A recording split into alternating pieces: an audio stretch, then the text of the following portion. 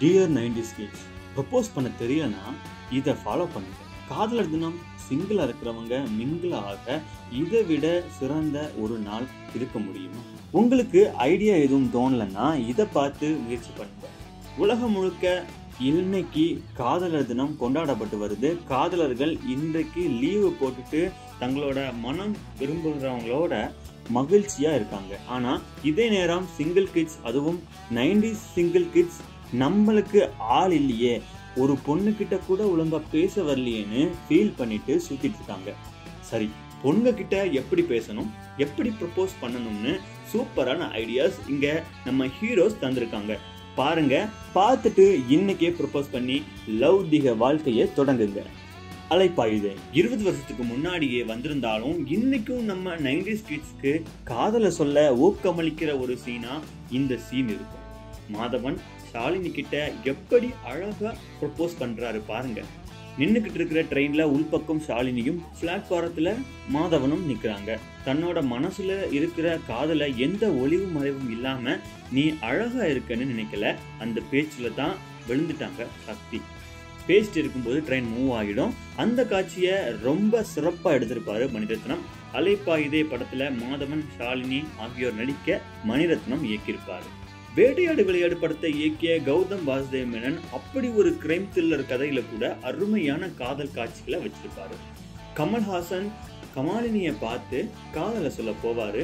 அங்கங்க கண்ணை பார்த்து கல்யாணம் பண்ணிக்கலாமான்னு கேட்க பதிலுக்கு பார்த்து 2 மணி நேரம் கூட ஆகல, அதுக்குள்ள எப்படின்னு கேட்பாங்க.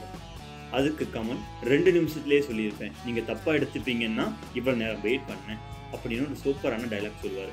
கமாலினியிடம் கமல் பண்ண அப்ரோச் அவங்களுக்கு மட்டும் இல்ல, ரசிகர்களுக்கும் ரொம்பவே பிடிச்சது. தமிழ் சினிமாவில் மறக்க முடியாத காதல் காட்சிகள்ல இதுவும் ஒண்ணு. பருத்தி வீரன் கார்த்தி நடிப்புல மிகப்பெரிய அளவுல பேசப்பட்ட படம் பருத்தி வீரன். இந்த படத்தை அமீர் இயக்கியிருந்தாரு. பிரியாமணி ஹீரோயினா நடிச்சிருந்தாங்க. கார்த்தி தன்னோட நெஞ்சில பிரியாமணி பேரை பச்சை குத்தி வச்சிருப்பாரு.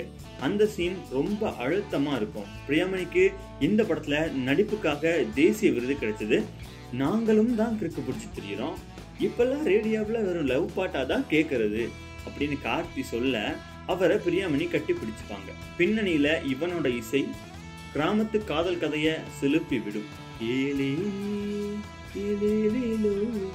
விஷ்ணுவர்தன் இயக்கிய சர்வம் படம் பெரிய அளவுல பேசப்படலனாலும் நல்லதொரு ப்ரொபோசல் சீன் இந்த படத்துல இருக்கு. ஆர்யாவும் திரிஷாவும் நடிச்சிருக்கிற இந்த படத்துல திரிஷா ஒரு டாக்டர், ஆர்யா ஆர்கிடெக்ட். திரிஷாவை பார்த்ததும் காதல்ல விழுந்துற ஆர்யா அவங்க கிட்ட காதல சொல்ற சீன் செம்மையா இருக்கும். இந்த படத்துக்கும் இவன் தான் இசை. அழகான காதல் காட்சிய இவனோட இசை கொஞ்சம் தூக்கி நிறுத்திடும். ஜீவா கிரிக்கெட்டின் இன்னொரு முகத்தை சூப்பரான திரைக்கதையில சொல்லியிருப்பாங்க. ஸ்ரீதிவ்யாவை காப்பாத்துறதுக்காக விஷ்ணு விஷால் தான் அவரை காதலிக்கிறதா போய் சொல்லியிருப்பாங்க. அப்புறம் ஒரு வழியா இது உண்மை காதலாகவே மாறிடும். அவங்க வளரும் போது காதலும் சேர்ந்தே வளரும். விஷ்ணு விஷால் ஸ்ரீதிவ்யா நடிச்சிருக்கிற இந்த படத்தை சுசீந்திரன் இயக்கியிருப்பாரு. இதுல வர காதல் காட்சிகளும் சரி, ப்ரப்போசல் காட்சிகளும் ரொம்பவே அருமையா இருக்கும். என்ன நேயர்களே, இதுவரைக்கும் தமிழ் சினிமால வந்த ஒரு 5 பெஸ்ட் லவ் ப்ரப்போசல் சீனை இந்த வீடியோல பாத்தீங்களா? இதுல உங்களுக்கு எந்த சீன் ரொம்ப பிடிச்சிருந்துச்சு அப்படிங்கறத கீழே கமெண்ட் பண்ணுங்க. மறக்காம நம்ம சேனலுக்கு சப்ஸ்கிரைப் பண்ணுங்க. சினிமா செய்திகளை உடனுக்குடன் தெரிஞ்சுக்க பக்கத்துல இருக்கிற பெல் பட்டனை டிங் டாங் பண்ணிடுங்க. நன்றி.